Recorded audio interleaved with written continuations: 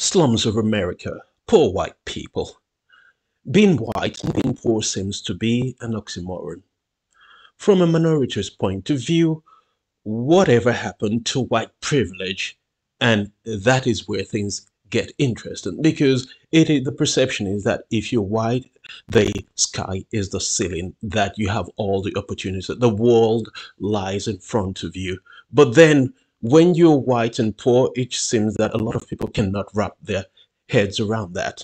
So let us talk about the history of white people in America. You need to, but to you, for you to understand that, you need to go back all the way to, well, when slavery was in vogue in America. One of the things that actually happened was that during the migration, a lot of poor Europeans were being persecuted in Europe because they were poor, marginalized. So they thought the land of the free, and they all migrated to America. But when they got to America, shock and surprise, because then they discovered, well, it is not a land for everyone. So much of the character and condition of poor whites is rooted in this institution of slavery rather than provide wealth as it had for the southern elite. So most of the people that actually came were from the east. They would land in the east of the United States and they would go to the south. And a lot of the Scottish people, other Europeans were there. But when they got there, there was also competition because everyone was trying to live the American dream. And this is when it gets interesting because they were crowded out. And the crowded out effect is basically this. They came in looking for work and opportunities, but the rich southern landowners who had slaves had their workforce. So if you could buy a slave and the person can work for you for 50, 60 years until they die, why would you want to employ a white person who would want a salary and who would want equality? So the poor white people coming into the South at the time were competing for jobs that were already done by the slaves, and that did not go down well. So they went from one situation where they were poor in Europe, and when they got to America, well, they were still poor because the conditions was just rough. So throughout American history, the poor whites have regularly been referred to by various names. For example, they're called rednecks, hillbillies in Appalachia, crackers in Texas and Georgia, and hosiers in St. Louis. Basically, everything to degrade the white poor people, and some are even called poor white trash. So, and you're thinking, who invented this? Well, these were a derogatory term that was invented by the rich white elite who despised the poor white people. They viewed them as undesirable, lesser, or antisocial. So it denoted a sort of separation reflective of social hierarchy. So when you're at the top, you want people who are you have your slaves. So there's a hierarchy there. You are higher, you are on top of the food chain, and you can do whatever you want with your slaves, beat them, get them to do whatever, rape the women. You get the idea. Then these poor white people came in and they wanted to, because they thought because they were white they were going to move up, but it did not go down that well for them. So a lot of these people started to live in slums because, well, the conditions was very hard. They had to resort to subsistence farming, wear old clothing. Their situation was slightly only better than the slaves because, well, they were white, but because they were poor, their economic situation was just bad. And then why did it even get worse for the poor white people living in slums in America in the South, especially in the Appalachian region? First of all, political opportunism. They were the elite wanted to have a way to separate them from the normal rich white people. So one of the things they did was this was summarized by John T. Campbell's in the Broad Acts of a book written in 1906. He said, in the past, the white men have hated white men quite as much as some of them hate the Negro. and have vented their hatred with as much savagery as they have against the Negro. The best educated people have the least race prejudice. In the United States, the poor white were encouraged to hate the Negroes because they could then be used to help the Negroes in slavery.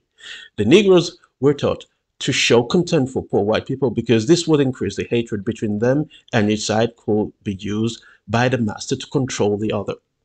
And that is an interesting point, because then it shows that when you have the idea is conquer and divide.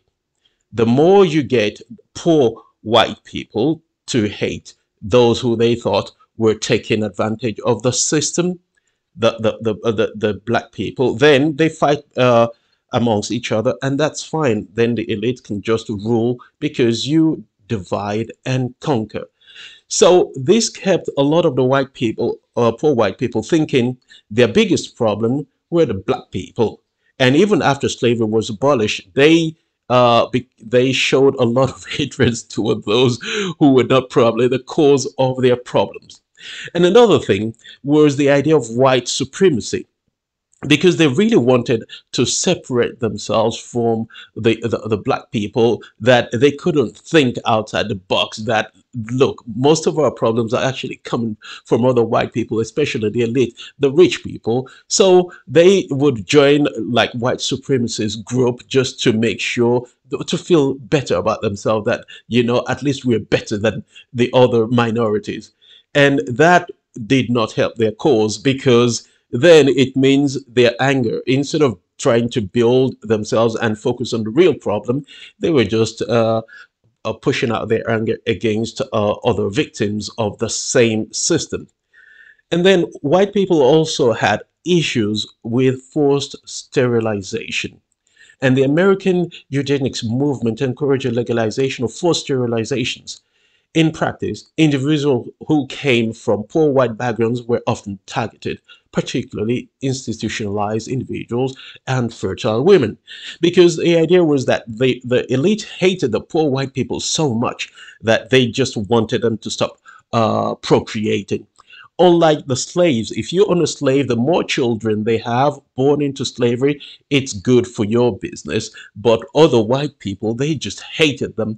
And this part of this hatred actually stems from the conflict in Europe, where you have the English fight and the Scots, and then the Irish and other tribes or groups in Central Europe fighting each other. So they took the hatred with them.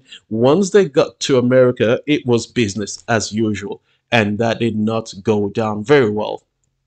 And another thing that the elite used to uh, dominate the poor white people was elections.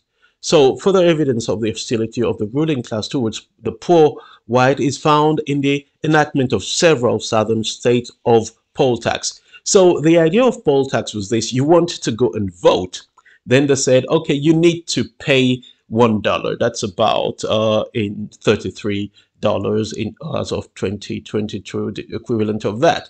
First of all, when you think about today, voting, it's free. You just register to vote. Most people cannot be bothered.